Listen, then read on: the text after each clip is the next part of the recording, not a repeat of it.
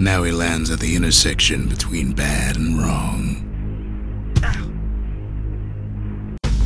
Ought to be a core down one of these twisted streets. But which one? He heads for the squirt steps. Won't be no field trip this time. Kid ain't ever seen an elephant squirt before.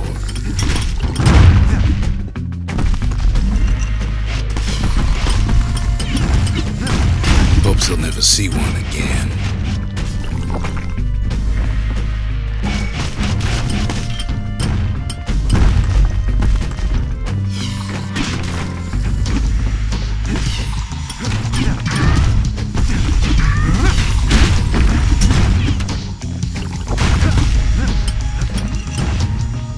They say even the most rambunctious squirts can be tamed.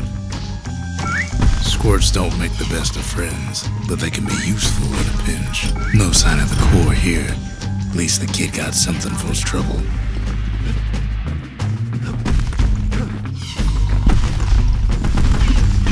Scumbag can digest just about anything. Except for this. It's quick for slicing and light enough to throw. Them squirts just don't know when to quit.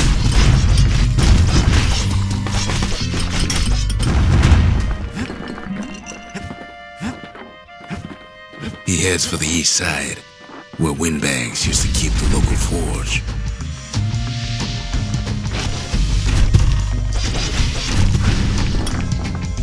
Somehow that old forge is still standing. Inside the forge, Key can fine-tune those instruments of his.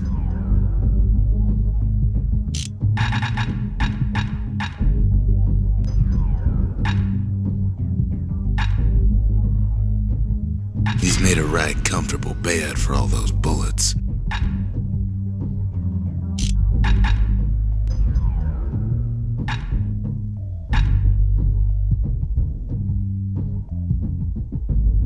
His bow's looking lean and mean like a prize fighter.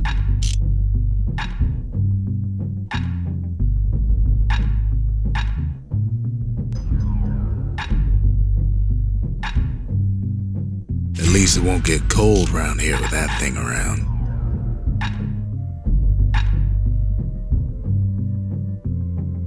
A sail hammer's only as strong as its spine. That's a strong spine. Core ain't here neither, so he's gotta guess again.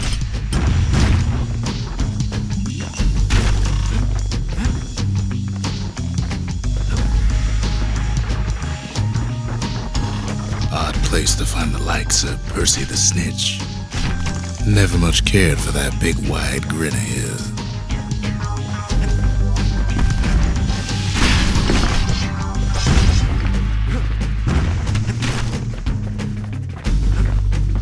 The rest of the path is gone for good, and his city crest won't bring it back.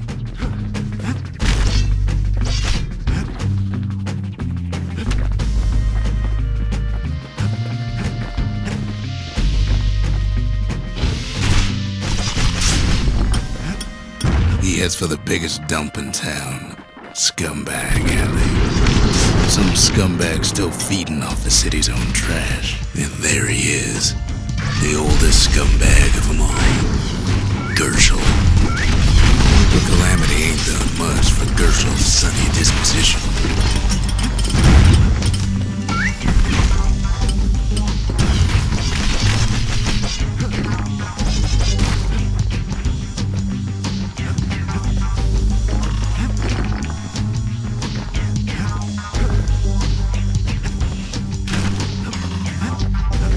No core, no surprise.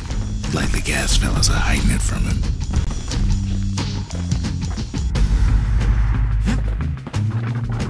Up north is where the gas fella foreman used to live, tending to his flock.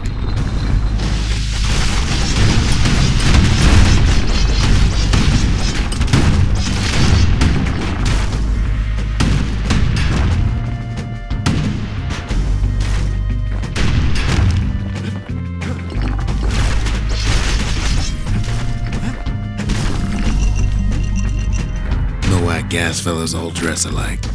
Kids wondering the same thing. And there it is. But it's locked down tight in an alloy cage. blustery old foreman's keeping his fellas in check, almost like he's showboating for the crowd. And now there's a new marshal in town.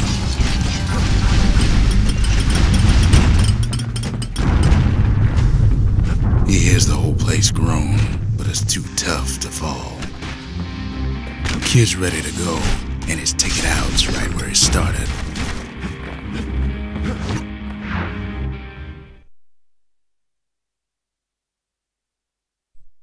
He comes back, just like I knew he would.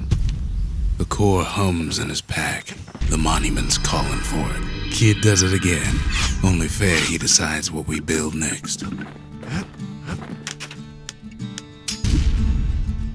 The Bastion's a place of peace, but we can hold our own if we have to.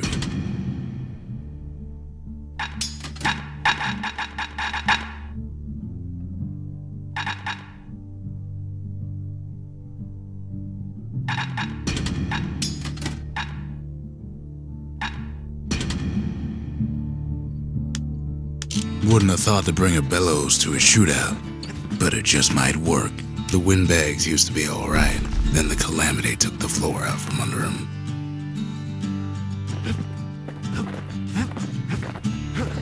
Picked up traces of other cores while the kid was out.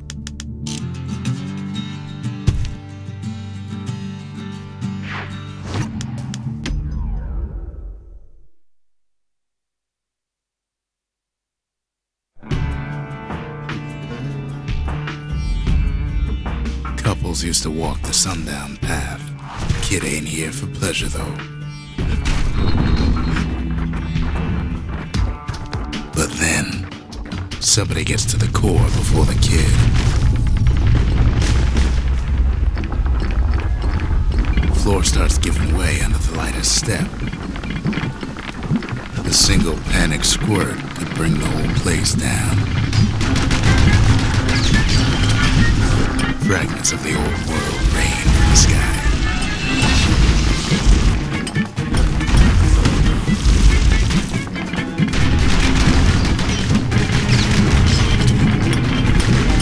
Stray valuables are lying everywhere. Security's all fired up.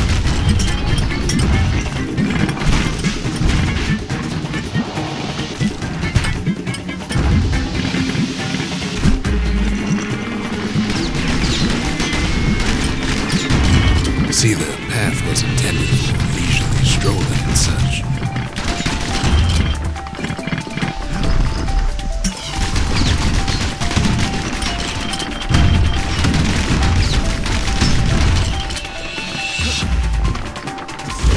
Sky bridges link the path together. One of them bridges whips the kid along. Air travel always was an iffy proposition.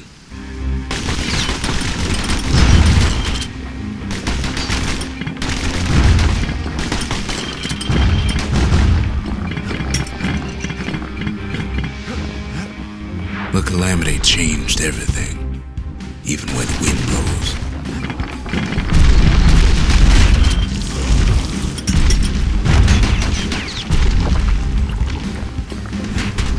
Well, if we mastered the winds in the old days, we could do it again. But the question is, who else could have taken the core? He's wise to toss those things plenty far away. Well, ain't no survivor stole the thing. Scumbag ate it by mistake. Tough break. Unlike the kid,